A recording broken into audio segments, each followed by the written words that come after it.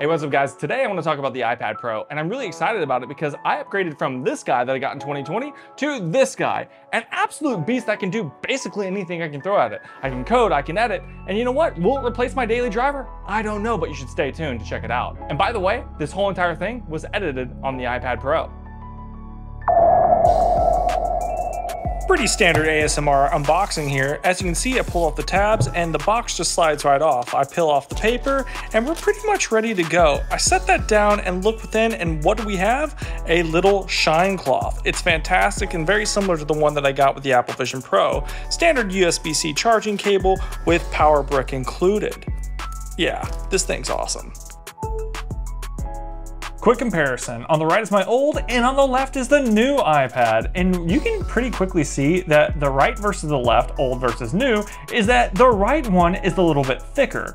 But that being said, the newer iPad has a thicker keyboard. And outside of the keyboard, the biggest change for me is the nano texture glass. This is a literal game changer when trying to work at the pool. So let's do a camera test, shall we? Let's set this down right here. Oh my gosh, this is my camera. That's a terrible shot. Let's do, okay, that's a better shot. This makes me look exciting that I have hobbies. All right, look, crypto. So I wanted to do an audio test. I'm filming natively on the camera, Final Cut Pro. Let's see how this looks, all right? So this is with my Rode audio. Sounds pretty cool, right? Let's see what it sounds like when I don't use my Rode. So this is the audio that is natively coming through the microphone. Let's hear the difference one more time. So this is through the iPad itself, and this is coming through my Rode Wireless Pro.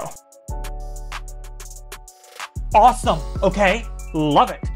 See, like this is awesome. All right, this is multicam. I don't have 4 cameras, but technically you could have 1, 2, 3, 4 cameras mapped to your Final Cut on your iPad and record a multicam like epic shot and just like cut in between all 4 angles. But unfortunately, I only have 1 phone and therefore I can't really show it to you. But like, how cool is this? Look at that, infinity window. That is awesome. And it's accessible to young filmmakers trying to make their art on an iPad. That's pretty cool. And hey, I'll be honest with my other Final Cut nerds out there. Look, I was kind of skeptical about editing with my hands, but let me tell you, once you do it for a little bit, it is kind of fun. As you can see, I'm focusing on editing on the car right now. I have the iPad up for my iPad review.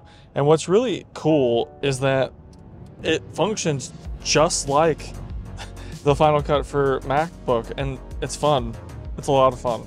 So time for some short-lived criticism. At first, external drives wouldn't work, but we know today, now that's not the case. So editing on this thing is actually pretty great, and let me explain why. So a lot of the features you would probably assume wouldn't be on an iPad version are actually still there, okay? So one of my favorite features on the Mac version is voice isolation, and lo and behold, there it is, right there. So you have some really pro tools on the iPad that you wouldn't really expect for this version. And let me just tell you, the flexibility of being able to take this to the pool, take it anywhere, have it in my hand, tactile editing, it's made the whole entire experience rich and just fun. I've said that word 4 times in this video so far, but that's what it is. And I know a lot of people are gonna be like, well, James, listen, man, I know for a fact that I can edit faster on a Mac. You know what? Yes, you can. But that's not the point. The iPad version is meant to be tactile, mobile, accessible. We're now welcoming a whole new generation of filmmakers with this tool. And for the service plan of $50 a year makes it even more accessible versus the $300. And when you really sit down and think about it, people can make high quality films on this thing. Multicam, it's great. So let me just show you this, right? Like the flexibility of scrolling through the timeline. It just feels good, right?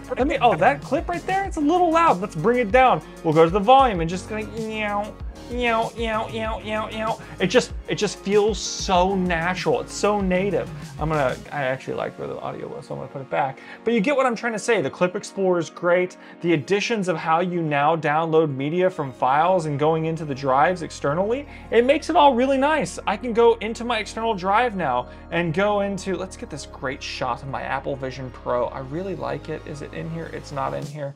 I just lied to you. But that is a great picture of me. Maybe I should take that. No, we won't do that. But like you can just grab anything, right? Here's my top-down shot that I had when I was filming the unboxing version. I can just grab that and import it directly in. So having the ability to bring external media into the iPad version experience now makes it feel more holistic in what we expected it to be to begin with. So you want the summary. The iPad version of Final Cut is an epic win. Yes, you can edit it faster on your Mac, but I enjoy it. It's a lot of fun. I highly recommend you check it out.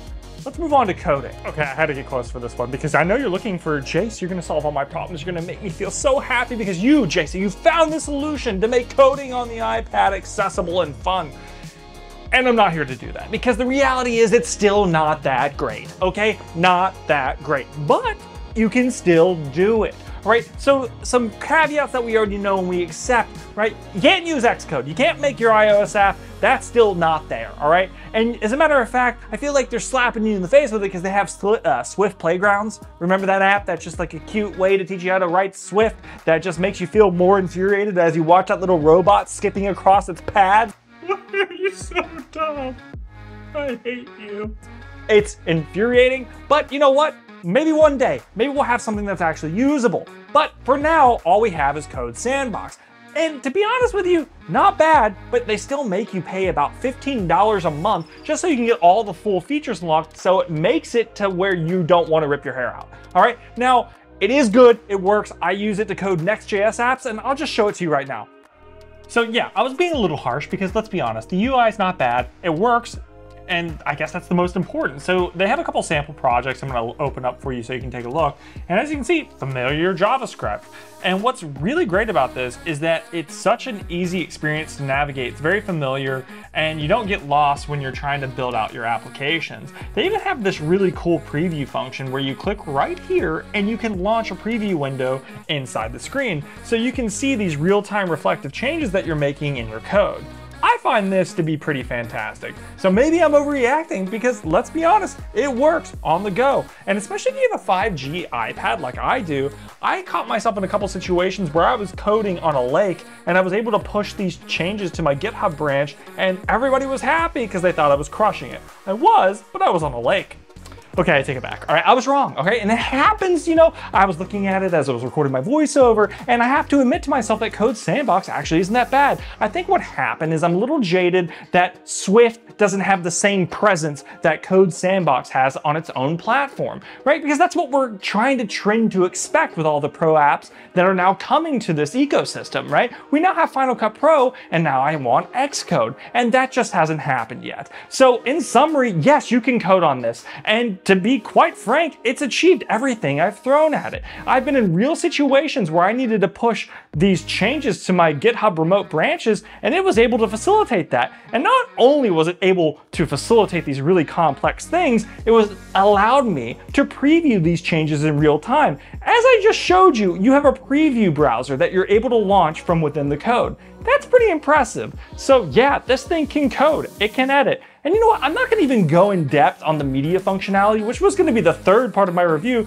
but there really is no point because we know how that functions. Every kid has an iPad today, and you know what, I'm a big child myself, and I've been enjoying the heck out of it. I installed Crunchyroll on it, I've been watching it on planes and in hotels. I travel a lot, and this has been just a media beast. And especially when you have a 5G connection, you never have to worry about being on that slow airport internet to download your movies before getting on the plane. So that's gonna do it for this video, guys. Thanks for watching. Don't forget to like and subscribe, and I'll catch you here next time on Elevate TV. Peace.